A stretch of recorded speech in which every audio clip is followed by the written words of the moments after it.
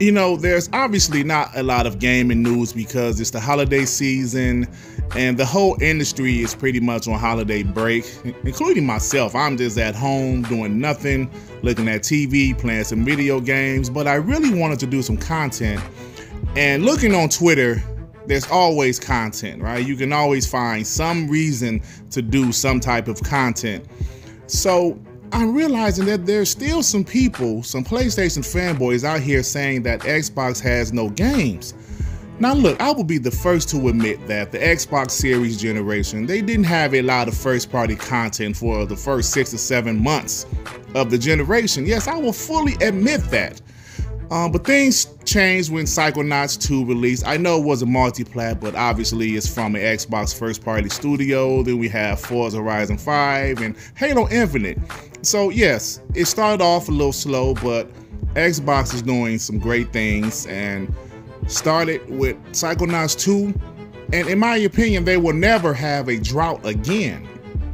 They will never have an exclusive or first-party game drought like they had at the beginning of this generation. Never again. Now, the thing I wanted to talk about, before I get to the games, I wanted to talk about, I'm still confused why some of these PlayStation fanboys are saying Xbox has no games. Now, these aren't old tweets from 6 years ago, from 3 years ago. These are tweets these people made a few days ago. Like, look at this guy. He made this tweet on Christmas Day this year.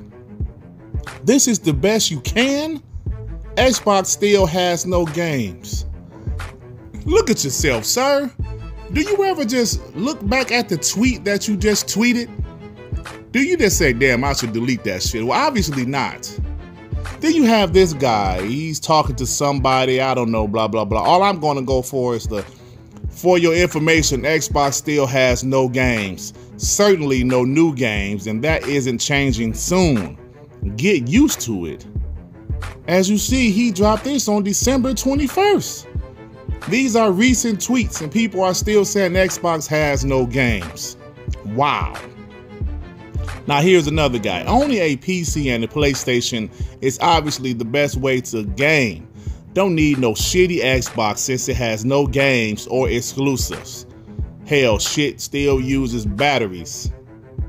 Now listen, sometimes when you have these narratives, they need to be true, right? You can't just make up a narrative out of your ass. You know, when us Xbox guys, we said, yo, PlayStation, they don't have any holiday first-party games. That was the truth, right? That was the truth. Even when PlayStation guys said at the launch of the Xbox Series, Xbox don't have any first-party exclusives. Hey, there was truth there. I'm not gonna lie just to fit a narrative. There was some truth there. Xbox didn't have any first-party games for the first 6 or 7 months of the generation, but obviously that has changed. Now, ladies and gentlemen, these folks are still saying Xbox has no games. What the hell is going on with these people?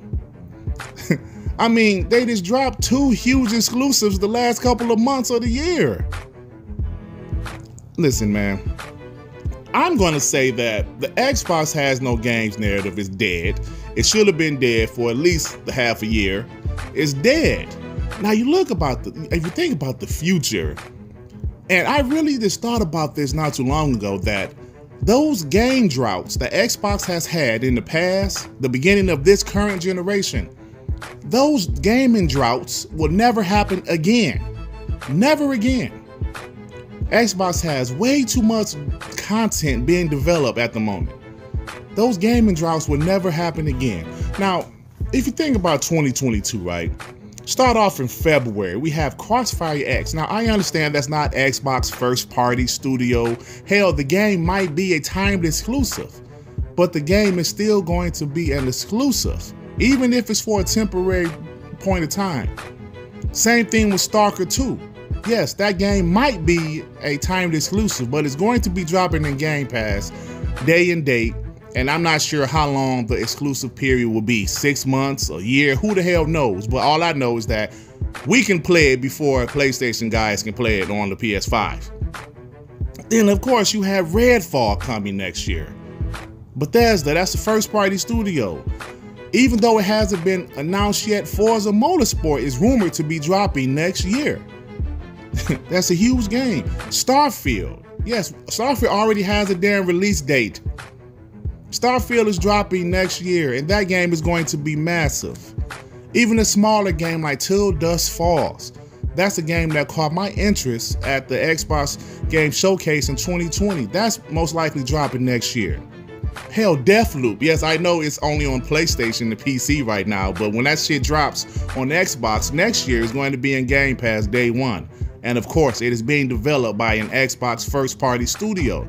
Now, that's just the shit that we know about or we're assuming. Let's talk about 2023. Hellblade 2. Perfect Dark, maybe. Fable, maybe. Compulsion new game that hasn't been announced yet will probably drop in 2022. If you think about Ghostwire Tokyo, yes, I know it's coming to PlayStation first, but the same thing as Deathloop, it will be an Xbox Game Pass day one, and it's being developed by an Xbox first party studio. Avowed is set to drop in 2023. How about a game like Contraband? Yes, Contraband. People forgot about Contraband. I know Avalanche Studios is not first party yet, but it is a Microsoft first party published game, and that will be dropping in Game Pass day one. People forget about Contraband. Just go to 2024. Like State of Decay 2. We have Project Mara, The Outer Worlds 2. Whenever the Coalition decides to drop their new game, whether it's Gears 6 or another project, do you guys understand where I'm going? And after these projects drop, the projects from the early generation, like 2021, 2022, they'll be ready to drop another project then. So you understand that Xbox content is going to continue. It's not going to stop. So you PlayStation fanboys, just do yourselves a favor and STFU. Stop with the Xbox has no games narrative. It's so stupid to me. It's dead.